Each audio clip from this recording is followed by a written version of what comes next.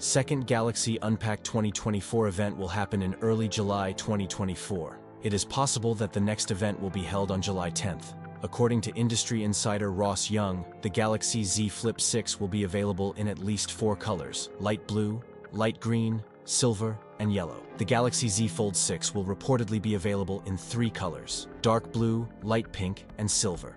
As per previous reports, the Galaxy Z Fold 6 could have a slightly different overall layout. This is Galaxy Z Fold 6 360-degree view. The design renders, in collaboration with OnLeaks, reveal the 360-degree design of the Galaxy Z Fold 6 with completely flat sides, matching the aesthetics of the recently launched Galaxy S24 series. We can notice that the Galaxy Z Fold 6 has a boxy frame, which is in line with Samsung's latest flagship S24 series. The phone retains the same ports on the top and the bottom, comprising 3 microphones and a speaker grill at the top, while a USB-C port, another microphone, and a speaker grill at the bottom, the power button with an embedded fingerprint scanner, the volume rockers on the right, and the SIM card slot on the left of the device. As per the renders, the Galaxy Z Fold 6's inner screen measures approximately 7.6 inches diagonally. On the front, the Galaxy Z Fold 6 has a cover display measuring approximately 6.2 inches. Both displays will be dynamic AMOLED and support a 120 Hz refresh rate.